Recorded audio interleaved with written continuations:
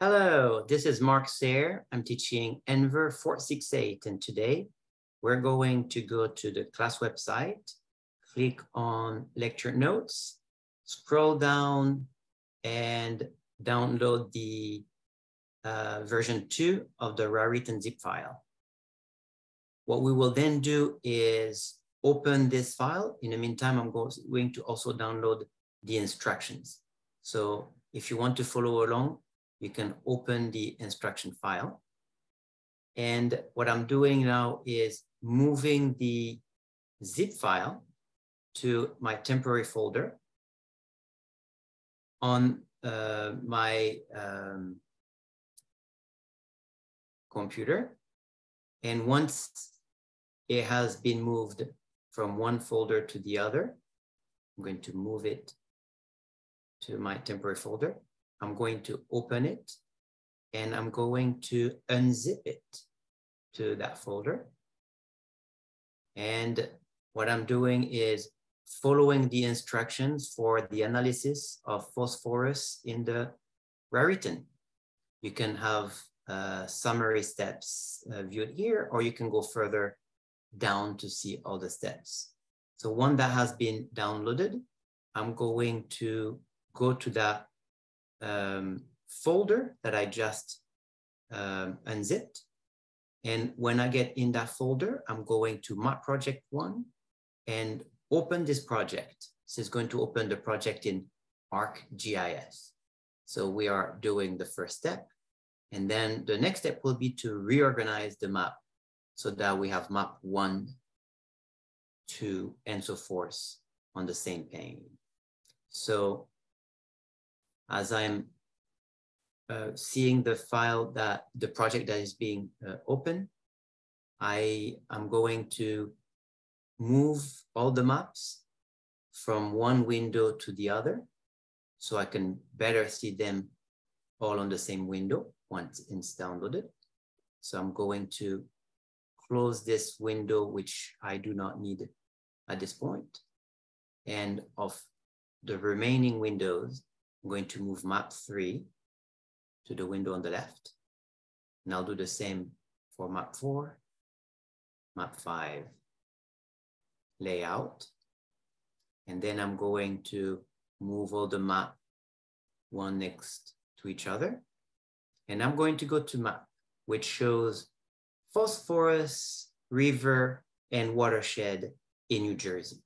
And I'm going to start with the watershed by opening its attribute table and see that they are organized in WMAs, watershed monitoring areas, watershed management area, and focus on the one in the Raritan sewershed, which are WMA 8, 9, and 10. And I see that when I highlight them, there are the 3 WMA for the sewershed watershed I'm interested in. So therefore, I'm going to take this selection and make a layer. And that layer, I'm going to call the Raritan watershed. I can then remove the watershed from the whole state and zoom to the layer showing the Raritan sewershed. Next, I'm going to focus on rivers. So I no longer need the table. And focusing on rivers, I'm going to click on rivers, and I'm going to select by location the rivers that intersect with the Raritan sewershed.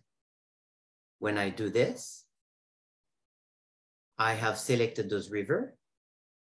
They are useful to me, so therefore, for this selection, I will also make a layer, which I will rename the Raritan river.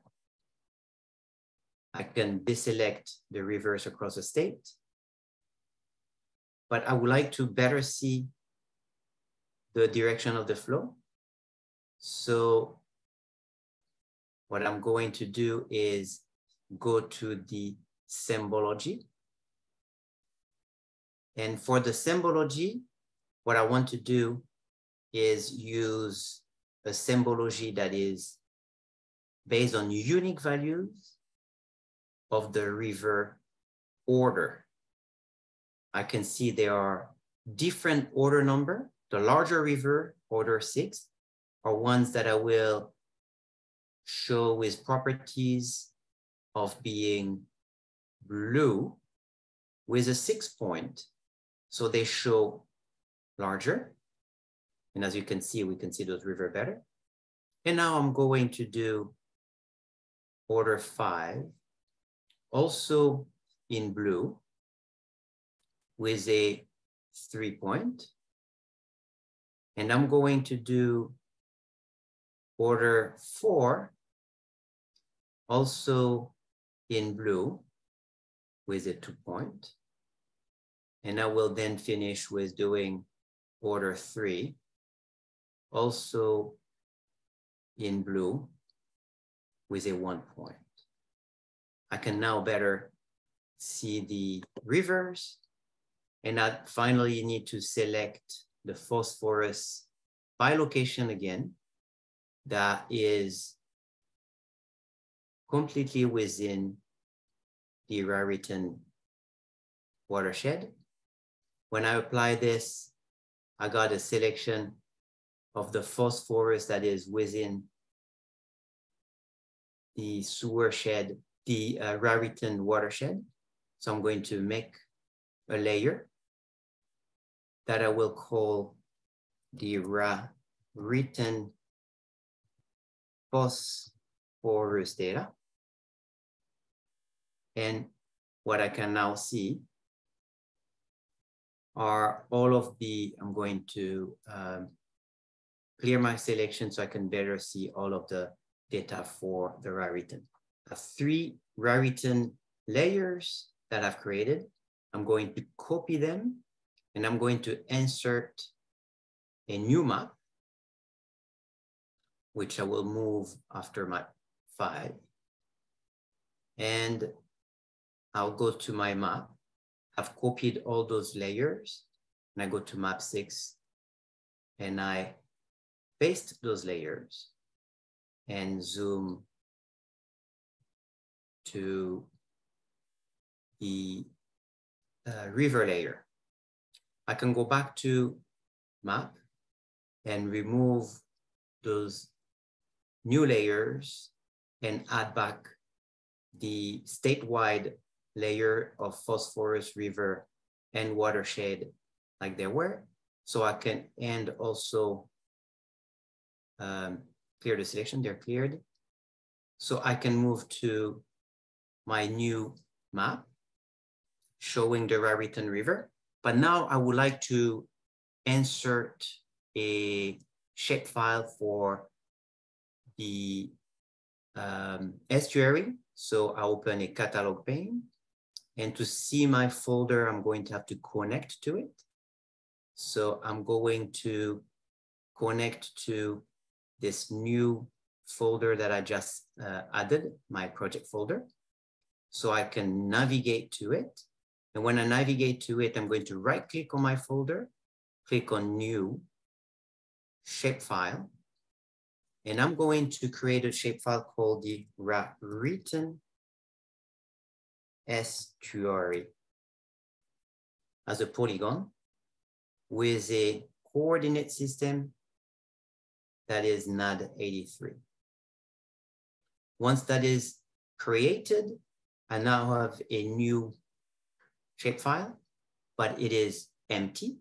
So I'm going to click on edit and create a polygon, which I want to be in the Raritan estuary, and obtained by clicking on the polygon icon, which allows me to delineate the estuary by clicking along the line and then double clicking on or clicking in finish. Once that is created, I can modify it by clicking on the modify icon. I could delete it and start again if I wanted to. When I'm done, I can save. And once I've saved, I can go to my map, zoom to layer, and change the symbology.